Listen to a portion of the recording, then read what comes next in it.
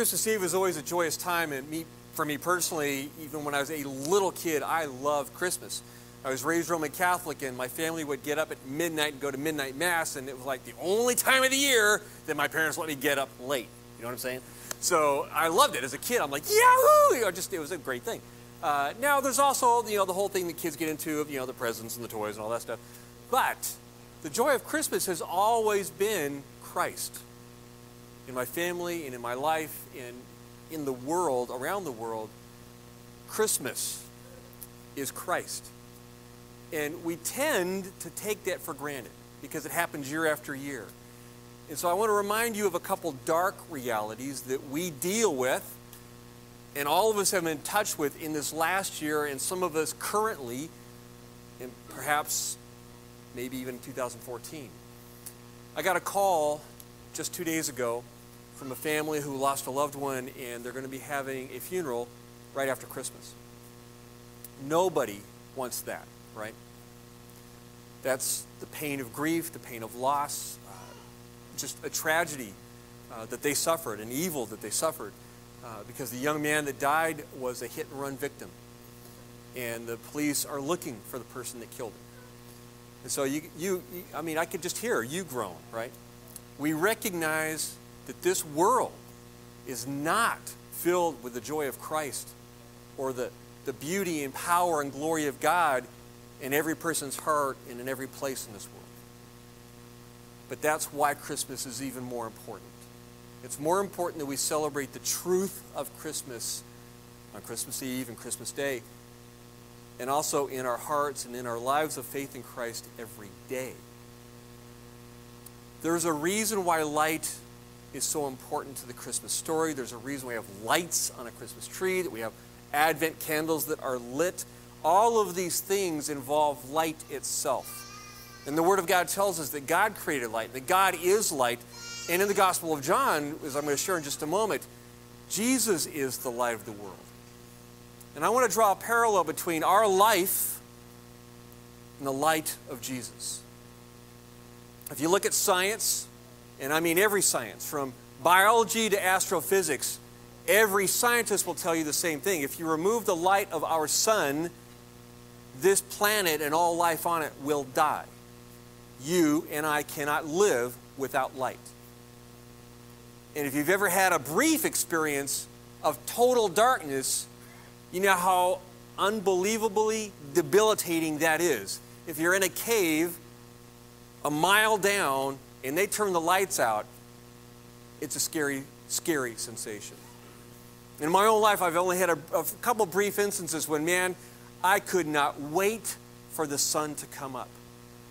I was actually riding my motorcycle from Phoenix, Arizona to Sacramento. I was 19 years old, and I just missed Mom and Dad. I was, going to school in Phoenix, and I wanted to come home for just a weekend, so I got on my motorcycle, which was my only transportation, and I'm riding. And I'm riding in the middle of winter, and I'm riding overnight. That was stupid. I was 19 then, thought I knew better, but I'm older now. I can tell you I was stupid. So I'm riding over the grapevine in the middle of night, in the middle of winter, and there's ice and snow on the ground, and I actually got hypothermia. Thought I was going to die. I made it over that. I'm on I-5. I'm coming through the Bakersfield area, hit that pea soup fog, drenched me to the bone. I was already chilled, and now I feel like I'm going to die. And it's dark, and the semi-trucks are flying by me at 65, 75 miles an hour, and I'm hugging the white line on the far right side, trying to see because the fog is so thick. I can't see my hand in front of my helmet. The darkness is pitch black. The fog is thicker than, pea soup. And I feel like I should die. I want to die. I want this to end. When the sun finally came up, I felt this spark of hope within me that I had not felt for hours, because for hours in that darkness and in that fog and in that pain, I felt like I was in like the third level of hell. Now that was only temporary. That was a brief few hours. And then the sun came up and I rejoiced. Now I wasn't walking with the Lord. I wasn't a Christian. I wasn't following Jesus. But when that light came up, I was rejoicing. And if you've been in a dark place recently, you might be looking for any source of light. If you're in pain, if you're depressed, if you've suffered loss, you might be looking for God to give you some hope. Amen? And Jesus Christ is that hope. Jesus Christ didn't come on Christmas Eve, to be born in Bethlehem, which is all true, just so we could celebrate Christmas with, turkey dinners or ham dinners and presents under a tree. That's not the purpose of Christmas. God's plan is much bigger, and God's plan is to give us the very light of God into our very core being, our deepest soul, our deepest hearts. God wants to give us Himself. So I want to read a few verses out of the Gospel of John, chapter 1. In the beginning was the Word, and the Word was with God, and the Word was God. He was in the beginning with God. All things came into being by Him, and apart from Him, nothing came into being that has come into being. In Him was life, and the life was the light of men. And the light shines in the darkness, and the darkness did not comprehend it. There came a man sent from God whose name was John. We know him, John the Baptist. He came for a witness, that he might bear witness of the light, Jesus Christ, that all might believe in Him. He was not the light, but came that He might bear witness of the light. There was the true light, which coming into the world enlightens every man. He was in the world, and the world was made through Him, and the world did not know Him. He came to His own. Those who were His own did not receive Him. But here is your hope. This is God's gift to you. But as many as received Jesus, to them He gave the right to become children of God, even to those who believe in His name, who were born not of blood, nor of the will of the flesh, nor of the will of man, but of God. And the Word became flesh and dwelt among us. He was born completely human, a helpless baby. That's why we celebrate Christmas. And we beheld His glory, glory as of the only begotten of the Father, full of grace and truth.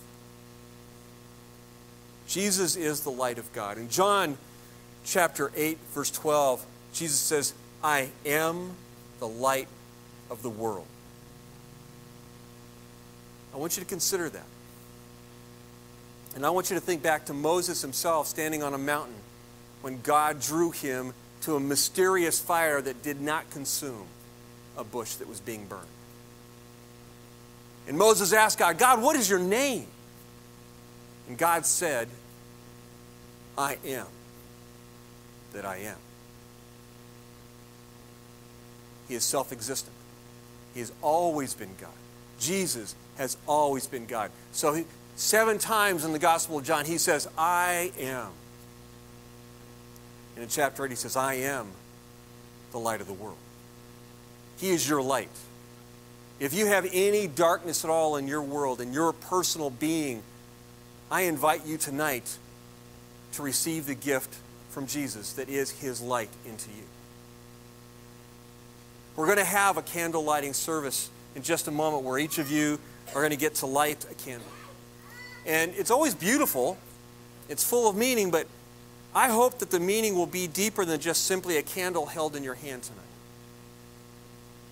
It's my prayer that if you choose to light a candle tonight, you'll be inviting Christ into your soul in a fresh way. That it won't be an empty, even meaningless, just something to do because you're in church kind of thing. Right? I mean, how many times have you been in a church and you've stood when they stood, and you've sat when they sat, and you've sang when they sang, but you've left untouched? Does that happen? It's my prayer that tonight, if you choose to light a candle, it will be because you personally want the very light of God, Jesus Himself, to come into your heart, your mind, your life, your total being, and give you his hope, give you his love, give you his peace, give you himself, his presence to be with you forever. I'm going to say a prayer.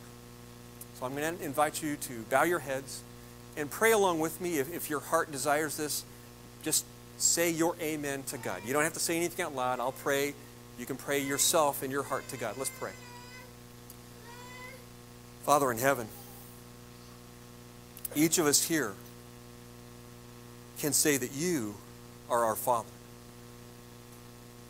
And you are the Father of Jesus. As he was born in human flesh, you caused him to be planted in Mary's womb, to develop as a human baby for 9 months, and to be born as all of us have been born.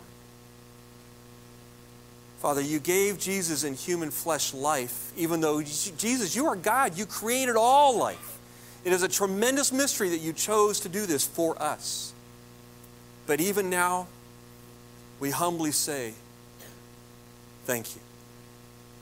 Thank you for giving yourself for me. Thank you for coming to earth for me. Thank you for being born helpless, independent, and small in a dark stable, so that you could grow to be the light of the world. Lord Jesus, I invite you now to come into me and be my light, both now and forever.